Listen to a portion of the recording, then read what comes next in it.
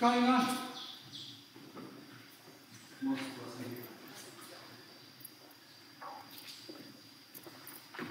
I started in the room.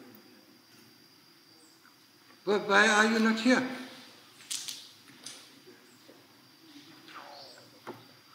Yeah. How often do I have to say that? Huh? How often?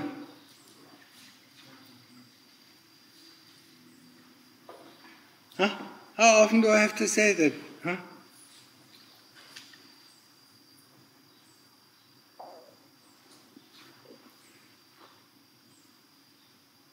I'm not in the mood. Huh? I mean, you can't wait for 5 minutes or 10 minutes. Just sit there. You need to talk down there. And then somebody gives alarm.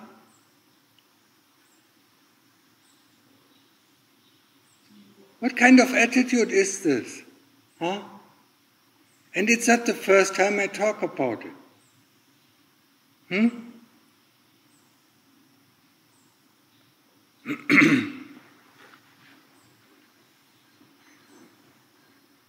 จะทำเหมือนกันกับหลวงปู่อินไหม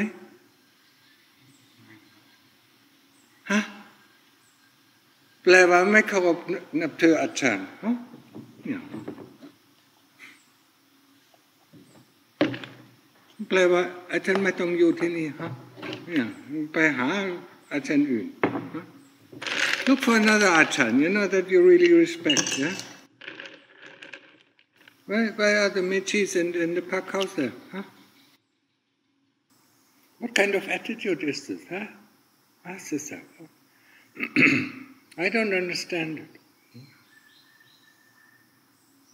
Everything on the last minute, on the last second, yeah? We can't wait, that actually shows you, the state of your citta. Completely restless. Instead of using the time here, before I come, sit down 10 minutes before 5 and sit down and practice. No, instead of, practicing, wait down there, and talk. Meditation, or practice is our work. It's our number one priority. That's why we ordained, yeah? I don't know why you ordained. Maybe because of this nice kind of life, that we don't have to work, that we don't have to worry about all these things, that are going on in the world. Yeah? Maybe that was the reason. But actually our reason to ordain should be, to find the path out of dukkha, or out of samsara, or what I call it, the hamster wheel. Running, not going anywhere.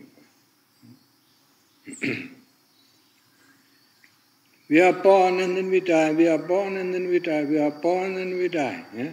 Sometimes we are born as a human being, sometimes as an animal. We are not born in the other realms, in the other, 29 realms? We just appear and disappear, born and die, appear and disappear. That's what you like? Yeah? Then you don't need to ordain as a monk. Put a little bit more effort in your practice, yeah, and get your priorities straight.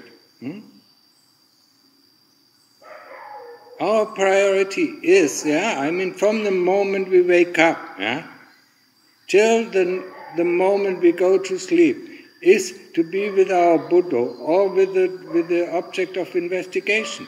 That is our work, yeah. No matter if we walk Chankram, no matter if we sit, or no matter if we stand. Yeah? We should always be. Even when we do, when we sweep, we should be with the Buddha, or we should be with our breath, or we should be with the object of investigation, and not let the mind go out. Otherwise, how can we ever attain samadhi? How can we ever see that there is actually, within our abilities, there is a state of mind where we are free of dukkha? How can we see that? if we don't practice, if we constantly get distracted by this and distracted by that, worried about this, worried about that,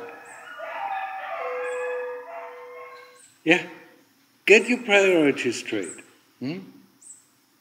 Stay, determine the moment you wake up, determine I want to stay with the Buddha, or I want to, stay with the breath, or I want to stay with my object of investigation.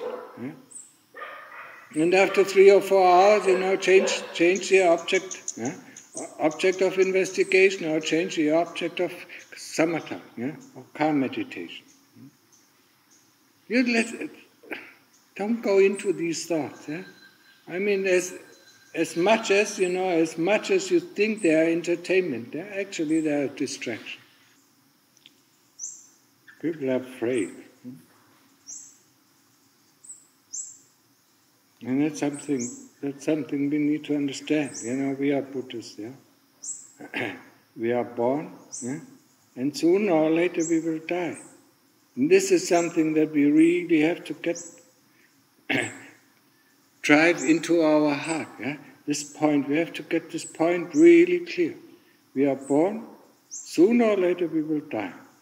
And that has nothing to do with what this person say or that person said, what the doctor said,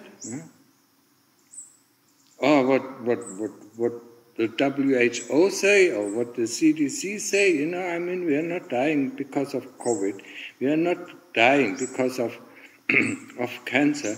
We are not dying because of heart attack, or lung disease or whatever. We are dying only because of one reason. And this is something that we really have to drive down. We have to drive home, And one time is not enough, twice is not enough, 3 times is not enough. We really have to listen to that more often. We are dying because of our karma is exhausted. It has expired. We have expired. And this is the only reason why we die. We are born because of our karma. We are born as a human being because of our karma. And then we have a certain amount of time for our development, or for most people for their entertainment. And after the time has run out, we are going to die. Is that so difficult to understand? The fear of death. If we are really afraid of death, or if you're really afraid of death, then the only solution to this is you shouldn't be born. If you find the way to the deathless, we are not dying anymore. This fear and this fear mongering that is all over the world, and that's why this panic is created. Panic is always created because of fear. You're afraid of something, and the people say, yes, you will die, you will die, you will die. Of course we will die. There's no question to it. When we are born, we will die. So how can somebody make us afraid of that? We should really trust in the teaching of the Lord Buddha. He said, somebody who has in his last life not harmed any living being will have a long life, no matter what. No matter what the situation. Maybe he's in war times, but he will survive. Maybe he's even in the Black Death. Not all people died in the period of the Black Death. Or not all people died when the Spanish flu was there. Not all people died in the First World War or Second World War. Some people died, because their karma was exhausted, because they expired. That's it.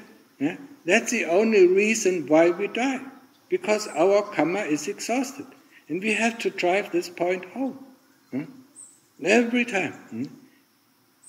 And for this life, we have to be very careful of creating good karma, so that in the next life we have a longer life. so that we don't harm other people. Yeah? And then that we don't go against the 5 precepts. Yeah? The 5 precepts are very important. Yeah? Because if we don't keep the 5 precepts, we lose our right to become a human being again.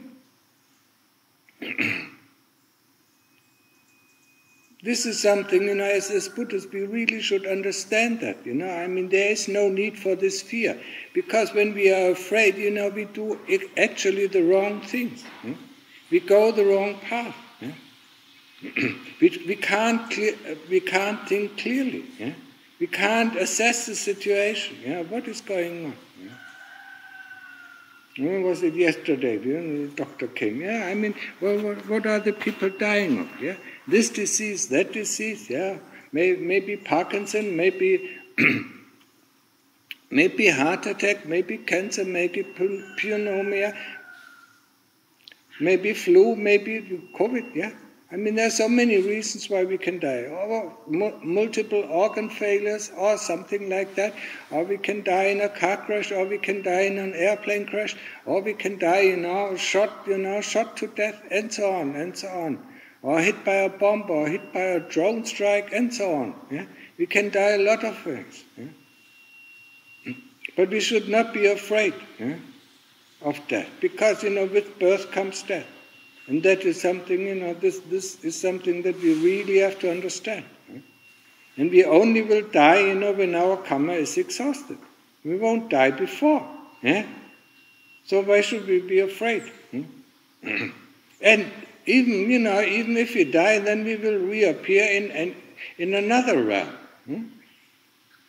For most of the people, who are really afraid of death, they have a lot of done a lot of bad things in their life. That's why they are afraid. They have not kept the precepts. They have not kept the 5 precepts. Not harming any living being, the first one. Not taking what is not given, the second one. No sexual misconduct, the third one. No lies, no harsh speech, that hurts other people, the fourth one. No alcohol, no drugs, it's the 5th one. If we do not keep these 5 precepts, then, of course, we will go down. We will go down either in the animal realm or ghost realms, or most of us will go down to the hell realm. And this is something this is the law, this is the law of the universe, and we should start to believe it. And we should start from today on, keep the 5 precepts so that sooner or later, once our karma in hell has expired, because it expires there as well, it is exhausted. We will go for a certain time, to hell, and then the karma that brings us to hell, will be exhausted, and then we come back. We come back as a ghost, and then we come back as a human being. And then we can do enough good and bad karma, to spend the next 100 or next 1,000 years, of our life in heaven or hell. And that depends on our action. And this is something that we should make ourselves clear. When we are born as a human being, and there are only 2 realms, where we are born, where we need to educate this body, and where we slowly die. We are not just appearing and disappearing. We are born and we will die. And so it is quite a difficult realm for us. The human realm and the animal realm. That's where beings are born and then they will die. In the other realms, in the 29 other realms, the people just appear and disappear. So there is no death and there is no birth. It is only in the human realm. And if we are worried about what comes next, we shouldn't worry. If we are good people, if we have lots of good karma, these people normally don't worry about that. It will come, and they will normally go to a good destination. But people who have done a lot of evil, of course will go to a bad destination. And the closer the death comes, the more they are afraid. But we should really rely, on this on this saying, don't do unto others what you don't want to do others to do unto you. For whatever happening right now is what we have done unto others. And get it straight. So, I mean, whenever before you open your mouth, ask yourself, do you want to hear that what you have to say to others? Whenever you do something, think about it or reflect about it. Is that something that you want other people to do unto you? And that is that. Yeah, but we need sati, and sati is not, it's not there most of the time. We don't have this sati. We don't have this power of reflection. We don't actually have this. This is what you call a human being, a wise human being, Homo sapiens, a wise human, that reflects about what he is doing. He knows what he is doing, and he reflects about what he is doing, and he evaluates the outcome of his doing. That's what is called a Homo sapiens. But we are just robots, robots, driven by fear, driven by this, driven by that, driven by greed, driven by hate. That's not a human being. So reflect about karma. Karma. Whatever we sow, that is what we reap. The short sow. And whatever we reap, is that what we have sown? I mean, this is something. And the Lord Buddha also said, we should reflect about death daily reflect about death. It's a transition, just like we go to sleep. We don't know if we wake up, in what kind of state we wake up. Maybe we wake up as a ghost, or maybe we wake up as a deva, or maybe we wake up in the hell realms. We don't know when we go to sleep. Every day is a new day. Actually, when we are born again, you can say that. So what to be afraid of death? It's a transition from one state of existence to another state of existence. But of course, if people don't believe into the next life, or into rebirth, then they have big troubles. Then they think this is their only life, and they need to do to get the utmost excitement out of this life, not considering other people, just considering themselves, just seeing themselves as the primary object, their own self-satisfaction. And that's where everything goes wrong. We should reflect about it. We are human beings, we are all beings, and we all belong together. And we should not harm each other. And we should not take things that are not given. And especially, we should be faithful to the people that we are married or have a friendship with. And we shouldn't tell lies. And we shouldn't drink alcohol or take intoxicants that alter the state of mind, and we are not anymore mindful. These are the 5 precepts. We should keep them. Once we keep them, what should we be afraid of? Even if we die, then we come back as a human being. The minimum. But if we want to find a way out, if we want to find the way to the deathless, then we have to go the 4th noble truth. The first noble truth is that of dukkha. Dukkha. There is dukkha. Every one of us has dukkha. Has bodily dukkha. We don't even notice this bodily dukkha because we instantly change things. When we wake up, we have this dukkha because we don't want to get up.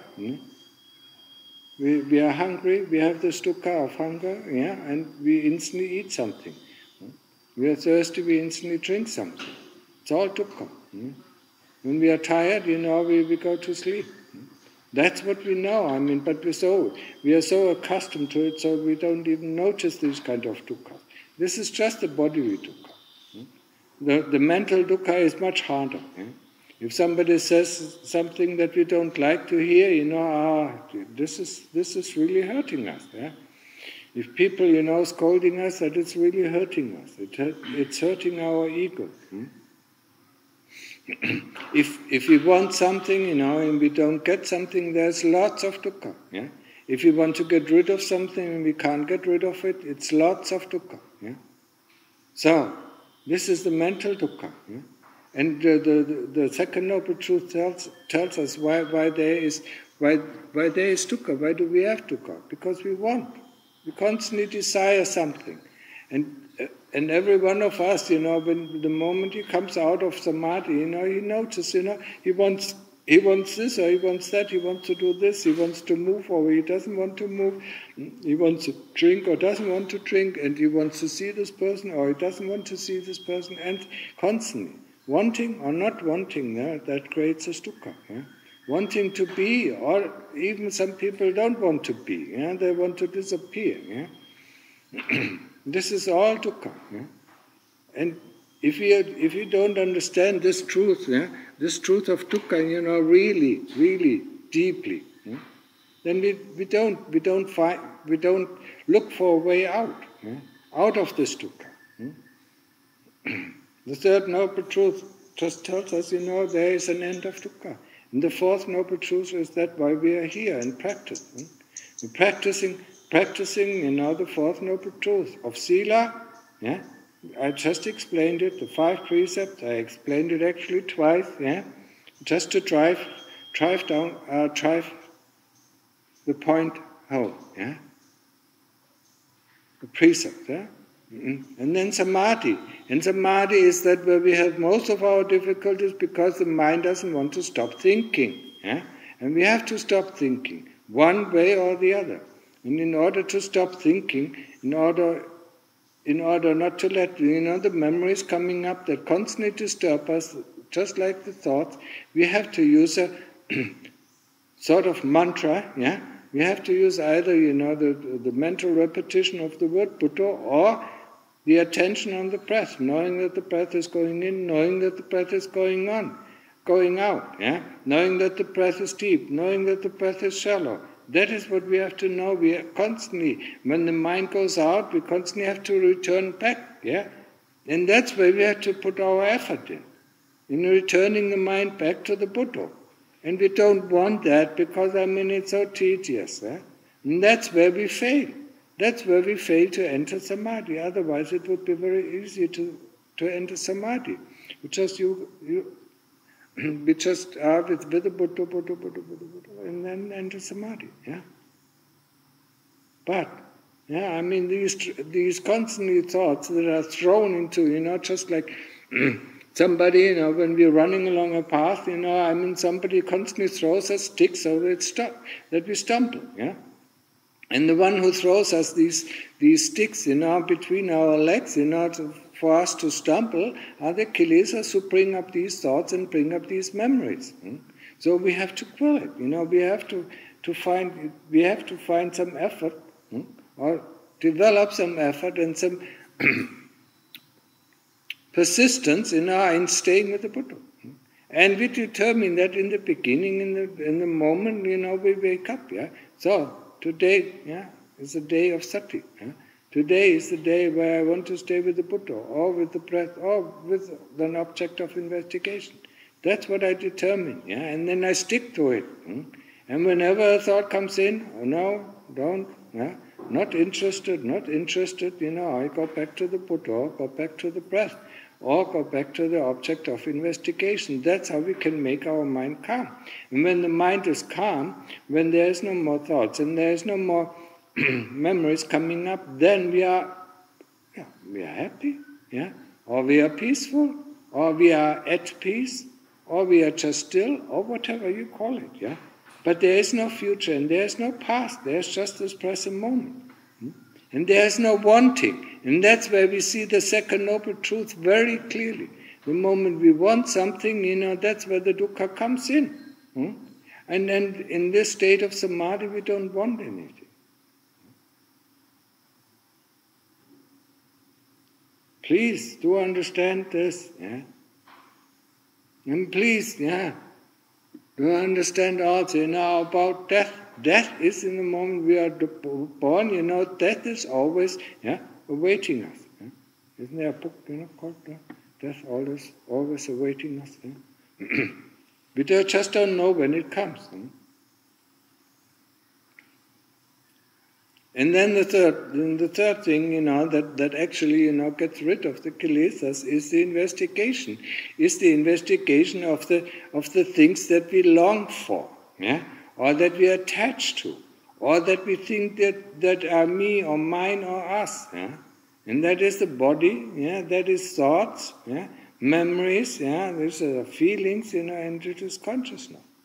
These are the things that we believe, And when we look at how we define ourselves, it is all within the realms of these 5 khandhas.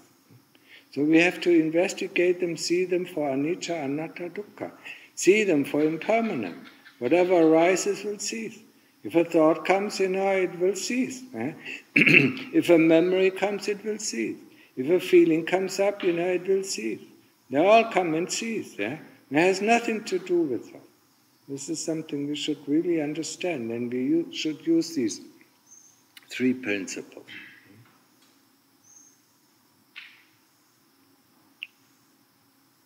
And then investigate the 5 khandhas. Together with these 3 principles, or investigating for what they really are. What is the body? The first investigation, what is the body? Probably the first investigation we are doing is dukkha vedana. It's a painful feeling when we sit for a long time. When we sit for 1 hour, 2 hours, or 3 hours, then the pain is coming in. So we investigate what is pain. I talked often about it. So, are there any questions?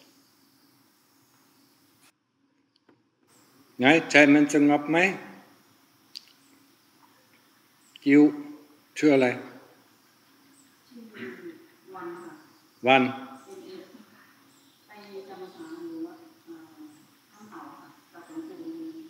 อ๋อ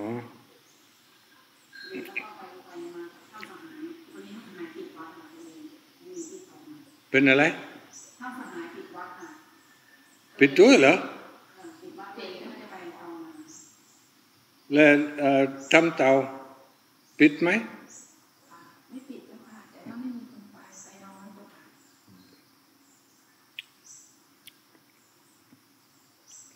ใจมันสงบไหมไม่สงบเลยแล้วทำไม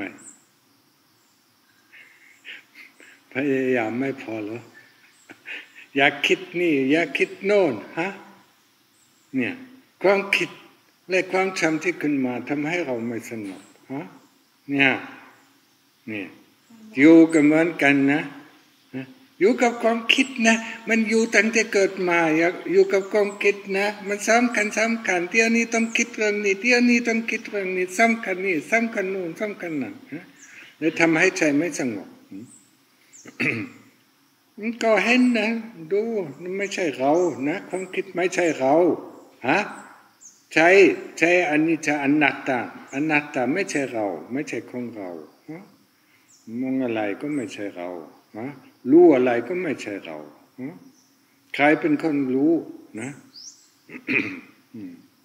ต้องใช้วิธีนี้อนิจจหรืออนัตตาหรือทุกข์นะมันทุกข์นะคิดเรื่องนี้ก็เป็นทุกข์คิดเรื่องโน้นก็เป็นทุกข์นะเมื่อใจมันสงบจริงๆก็มันไม่มีทุกข์มันเคยเข้าอยู่สมาธิใช่ไหม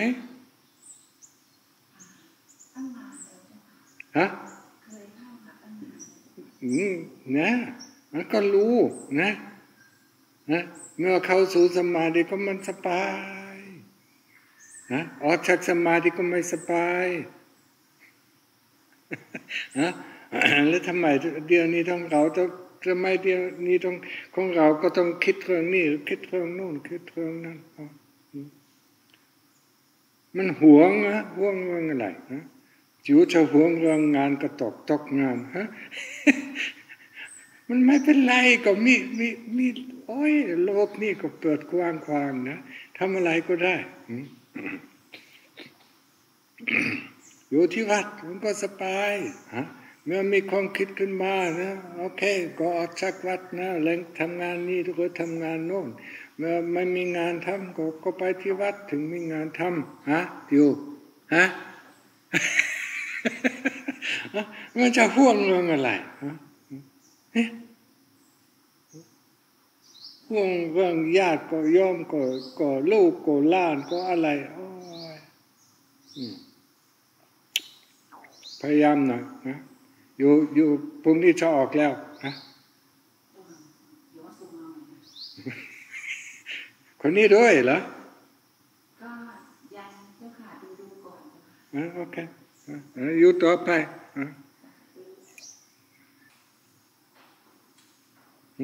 มีคำถามไหมอ่อนวันมีคำถามไหมมีคำถามว่า